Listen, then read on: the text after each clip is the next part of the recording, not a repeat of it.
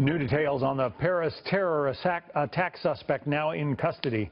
Salah Abdeslam now telling investigators that he had access to several weapons and was planning new operations from Brussels.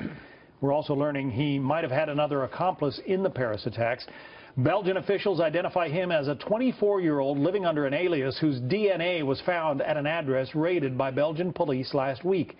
They are now urging the public to help track him down. Let's talk about it with Michael Balboni, the former Homeland Security advisor for New York State. You have dealt with this kind of thing a lot. I mean, the prospect of terror. I mean, it happened in New York, obviously.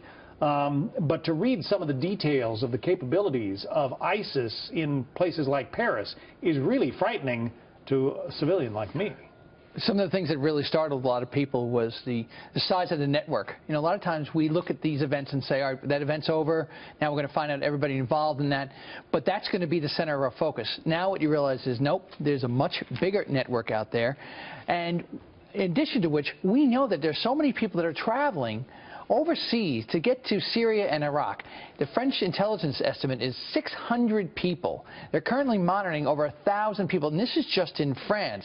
Of course, that goes to a question of resources. Do they have enough people to monitor all these individuals? Yeah, because you can't monitor one individual with one individual. If you've got 600, you need, what, 10, 20 guys to keep tabs on? It's always a challenge for folks when you've been a fan of the show 24 or NCS or all these different shows that say it can happen like that. We've got these camera systems, we can track everyone.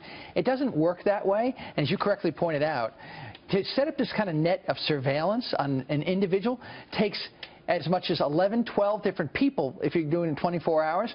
Now multiply that times 1,000 targets. It's a lot of work and a lot of resources. And frankly, France has never really put that kind of resources towards it. And frankly, you know, the abilities that they have shown in using encrypted cell phones, throwaway cell phones, the communications that authorities have not been able to crack. I mean, we could wake up tomorrow and have another Paris-style massacre. So what have we learned? Well, we've learned that, just as you said, their capability, you know, this is not just some ragtag group that's out in the Middle East trying to do their thing and take over territory. Nope, they're expanding. They actually have an arm